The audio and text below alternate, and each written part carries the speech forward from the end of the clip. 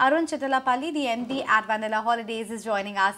Hi, first up, very happy New Year wishes to you and your loved ones. May 2024 be bigger, better and brighter for you. But the travel and tourism sector has also picked up massively in the year gone by. And I think that's the reason 2023 was very special for you. But as we head into 2024, what are the big trends that you're watching out for? Do you think this momentum can really continue?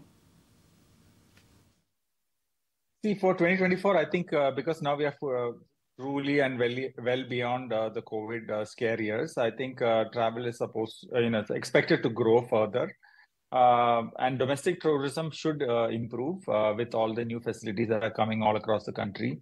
So I do expect a big uptick in domestic tourism. International tourism will be a mixed bag because I think it's going to get more and more expensive to travel internationally, and also a lot of countries have more restrictions on international travel. And so both these factors put together, I think international travel is going to get more and more expensive.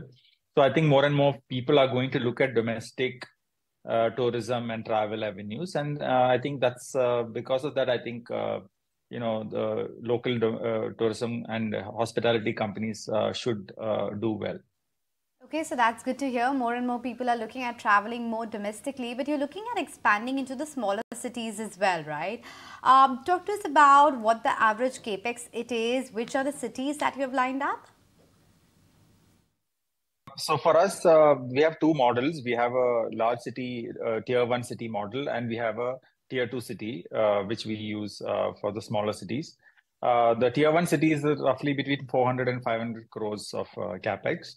The tier 2 cities for us, it will be between 150 to 200 crore of capex in today's money. So that's the kind of number that we work with.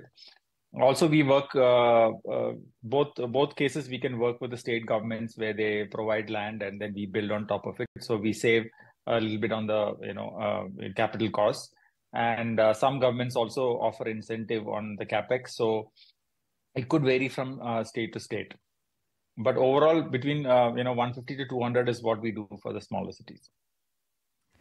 Right, Arun, this is Vinny joining in the conversation as well. While you're talking about obviously expecting domestic tourism to further improve, expecting an uptick in terms of domestic tourism, you are only expecting a marginal growth in terms of your footfalls of 3 to 5% for the third quarter. Why is that so? What is the reason that for the subdued footfall then? So we have already had a very high growth of footfalls in the last financial year, if you remember. So growing on top of that for us, especially during the peak seasons, is difficult.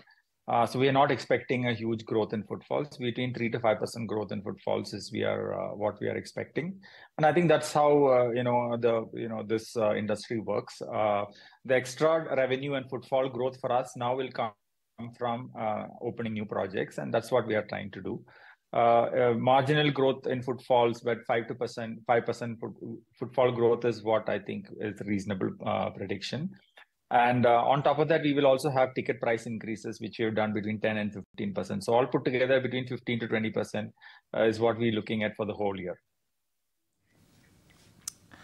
Also, just how much will the asset-light approach, leasing land from state governments, aid in terms of reducing your capex then?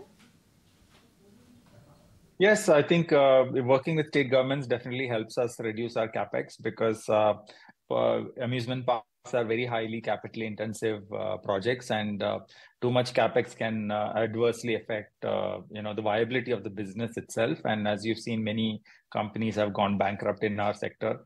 It's a very tough sector to work in. So because of that, we have decided to tie up with state governments and for them to offer us land, and because this is a very labor intensive and tourism intensive business, we typically employ close to 1,000 people per location.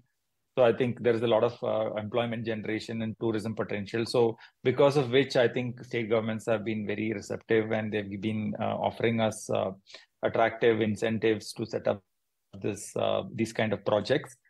Because of which I think we should expect our capex to reduce by roughly between 50 to 100 crores, depending on the size of the project.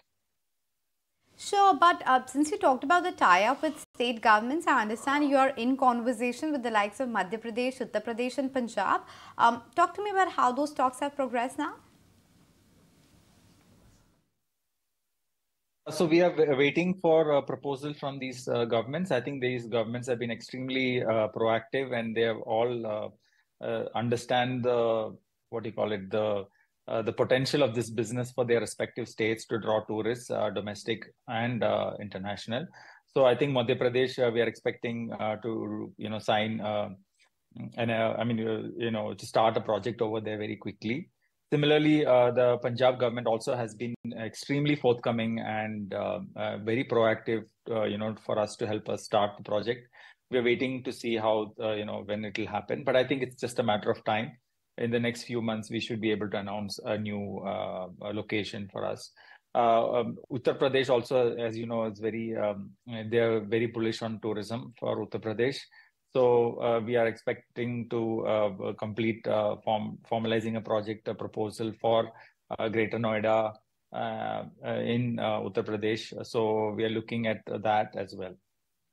Fair, but the company was also able to improve its average revenue per user, which was supported by both the ticket prices as well as the efforts on increasing the non-ticket revenues, namely the F&B segment. What's the outlook on ARPU? Because the footfall growth is going to be limited. So then, in that case, is the growth going to be, fueled by the ARPU increase? Our ARPUs will be healthy going ahead. I think our ticket prices have gone up by roughly 10 to 15% compared to the previous year, and that will continue. Our non-ticket revenue should grow faster, between 15 and 20% growth, and 15 to 25% growth in non-ticket revenue is what we are expecting for this year.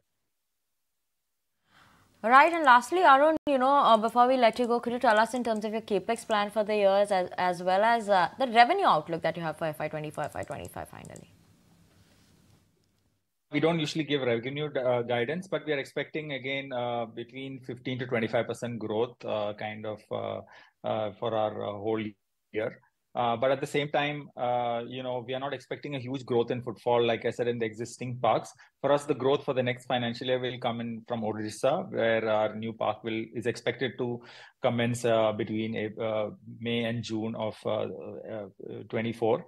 So when that happens, obviously, you'll see an uptake in revenues and footfall. So that will help us boost our revenues for the coming year.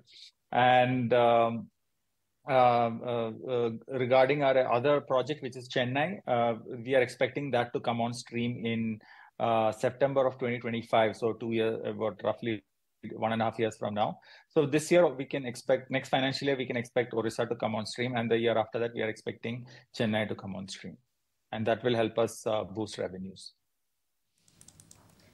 Well, with this, we'll let you go on that. Thank you so much for joining us today on ET Now and helping with the outlook for the company ahead. So that was the management of Wonderla Holidays sharing the capex plans going ahead and how the company plans to expand in the Tier 1 and the Tier 2 cities.